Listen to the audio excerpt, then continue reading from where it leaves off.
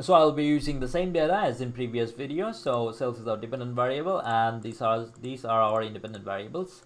So to check for linearity, one simple way is to actually plot the dependent variable against other independent variables in a scatter plot. To do that, I can go to graphs and then legacy dialog, and then here I can go to scatter plot.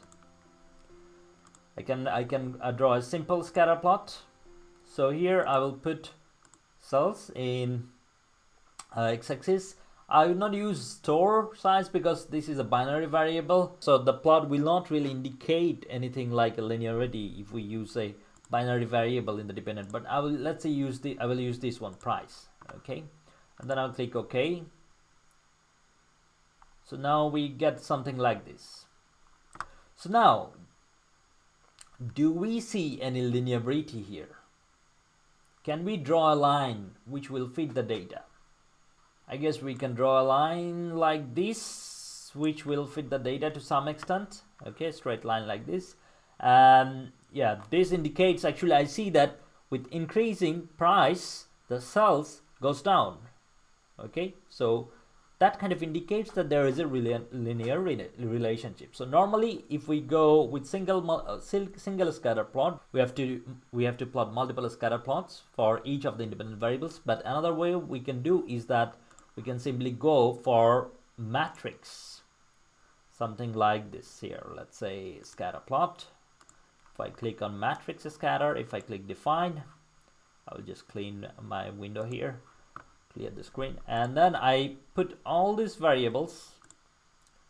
Okay, I click the first one and then press shift and then the last one, all of them are selected. I put them in the matrix variable. Okay, and I click OK. So I will have a matrix scatter plot for all of them, as you can see here. So that this diagonally will be empty because it is the same variable. Okay, but now here let's see here. Here what do we have here? This is the scatter plot with weekly cells and store size. Okay, if you remember, as I told you, with binary you will not really see anything like linearity because binary works in different ways, right? But then for price of product we have a kind of decreasing, right, downward linear curve. We can have here, we can have a upward linear curve. Okay, so we see actually there are some kind of linearity in most of the data right here. But this one is confusing with competitor one price and index of promotional activities. This one is confusing, but actually we can kind of draw some line here. So if I just double click here, this window will pop up, and then here you see this option here. If I click here, add fit line at total. So if I click this, you will see the linear curves are added here. So we see that for most of the data actually there is some kind of linearity. Okay, so our first assumption is met here. So next assumption is that if the expected mean error of the regression model is 0. To check for this, actually we have to estimate the regression model.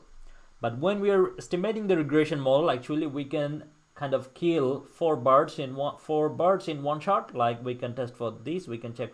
When checking for these, we can also go for these ones. Okay, so let me show you how we do all four of them at once. So now here I'm going to estimate my regression model. I go to analyze regression linear. So I have the cells and then I select all this variable, click the first one, then press shift and the last one, all of them are selected and I'm here. So now the second one was residuals. We will see it later, but to do that we have to save the residuals. Okay, so we need to save the residuals and we need to save the predicted values, and that's when actually we can see that the mean is 0. Okay, mean error is 0. And let's continue. And also, just to inform you now, these two saved values will be used for homoscedasticity test as well. We will do Bruce-Pagan test using these two values. Okay, so I'll get back to that later. Third one was homoscedasticity, okay, which we will do using those, but we can also do something here. We can plot the residuals against the predicted values. So z-resid is the predicted residuals. We plot them in the y-axis, and z-pred is the predicted values of the dependent variable. given the data, we plot them in the x-axis. Okay, so here we will see for the predicted values of x, actually if the error terms are increasing. Okay, that's what we want to see. If they are increasing or decreasing, then we have a heteroscedasticity problem. If not, then we don't have a problem. Okay, so from here we can get an idea of homoscedasticity. Meanwhile, we can actually also plot the normality, the last assumption, the normality of the residuals from here. Okay, so that's what I will check here, and I'll go continue. We have saved the values there, okay, which will be used later. Then for the fourth one, the autocorrelation, we will go to statistic, and here we have the option of residual and Darwin-Watson test. Okay, so we'll mark this one as well. So actually this is how we are going to kind of kill 4 birds in one shot, and we'll click OK. So this is our estimated regression model. The R-square is pretty good, and all the values are more or less same as what we had before in the previous video, right? So here we can see the normality plot. Here we are seeing a kind of different normality plot. Okay, here it's called the PP plot. It's here the idea is that if this dots falls on the line, then the data is normally distributed. So these are the residuals. They are more or less on the line. Okay, so it looks fine, I would say, although they deviate sometimes a little bit from here and there, but I would still say they more or less fits the line. Okay, then this is the scatter plot, which is to look for the heteroscedasticity issues, right? So here, can we draw a line? If I double click again and I just click here, and then I mention that linear, I want a linear line and close, then I get a line like this. So here we see that actually the values, the observed values, they are getting dispersed with increasing values of the predicted values, right? Like here the errors are quite larger than the errors here, right? So here actually it indicates that we kind of have a heteroscedasticity problem. Okay, but now before we test that, let's go back to our second assumption again here. The expected mean error of the regression model is 0, right? So if we go to our data set now, we see that we have saved the predicted value and the residuals, right? And if we sum these two up, what do we get? If you add these two, you will see that you always get the value of cells. Okay, if you add these two, we'll see that you always get the value of cells. Okay, so the summation of the predicted and the residual always gives the value of the dependent variable, the observed variable. Now let's say this says the expected mean error is 0, right? So if we copy, if we add all these errors up, we should get the value of 0. If I copy them here, Control C, and if I just open Excel file and I plot it here in the Excel quickly, so here you will see that their sum is 0. So that's what we see after fitting the regression model. The sum of the errors will be 0. Okay, then the third one is that the variance is constant, homoscedasticity. So we have kind of seen it here that we have to some extent heteroscedasticity problem, right? But this is a graphical representation. Okay, but we can do better. We can do a test called Bruch-Pagan test. Unfortunately, that cannot be done in SPSS directly, but in other softwares you can just do it manually. But in SPSS you can do it using macros, or I have a kind of analog way of doing it. So I will show you actually how can you do that. So to do that, actually we have already saved these values, the residual values and the predicted values, right? But we will need only the residual values. If you remember, the idea of homoscedasticity is that the residual values does not increase with increasing values of independent variables, right? So that means that the independent variables does not affect the residual values, right? So to do that, that's the concept of Bruch-Pagan test. But before we run the test, actually we have to do one more thing, that is we have to take the squares of the residual values. So now I will just go to transform quickly, and I'll go to compute, and I will write a square of residuals, and then I have the residual here multiplied. I will just multiply the residual with itself, so that will create a squared residuals variable here. Okay, so I think I have a new variable here. So I will use this variable as the dependent variable, and I will regress all the independent variables on it. Okay, so I did this mostly to get rid of the negative signs and have a more standardized values. Okay, and then I will go to analyze again. I will go to regression. So I will just use the residual square as the dependent variable, and I will keep all the independent variables same.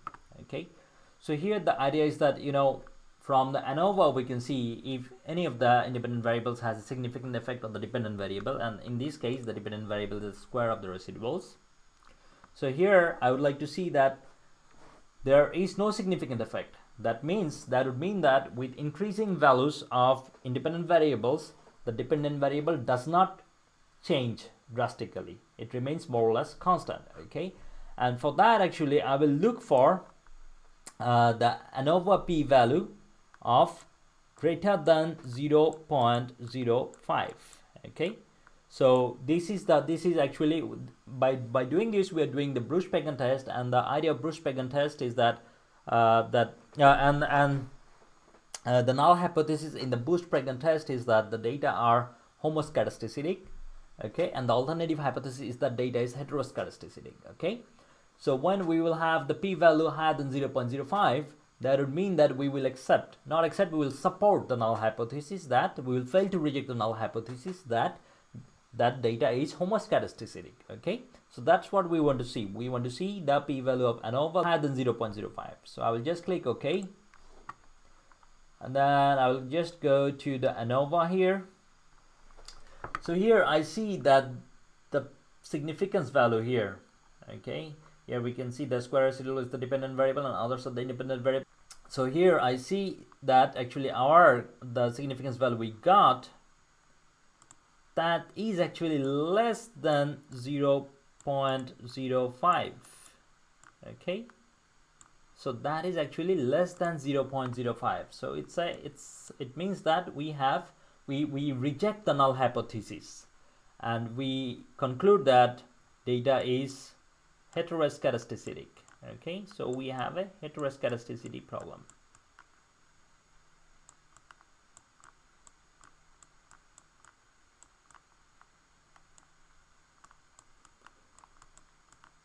And for the Durbin-Watson, actually we had this value in our regression. So for the Durbin-Watson, actually we have the value in our estimated regression model. Here you can see it, right here. So here the value is actually close to 2, and I would say that we do not really have a problem with autocorrelation. But remember that we do not have a problem with the residual autocorrelation. But remember that the value of Durbin-Watson is only important. The Durbin-Watson test is only relevant when you have time series data or panel data. This is not relevant at all for cross-sectional data. Okay.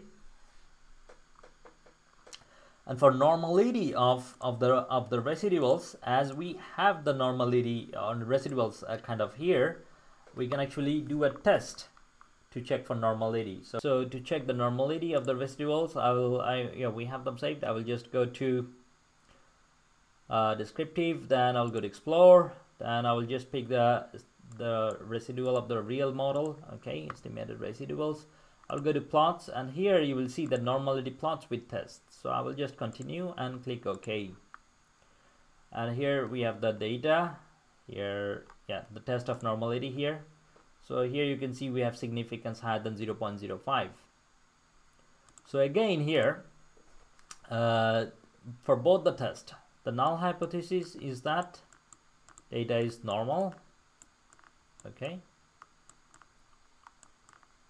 And alternative is that data is not normal.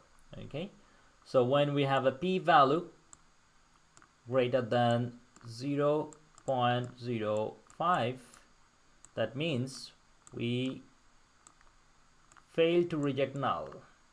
Fail to reject null. So in this case, you see that both those significant values are higher than 0.05. So that indicates that we fail to reject null. That means that our data is normally distributed. Okay. And we can also see the plots here. If you scroll down here, we have the QQ plots. Okay, here the idea is again saying that if all the dots falls in the line, that means data is normally distributed, which we can see is that actually kind of it falls on the line.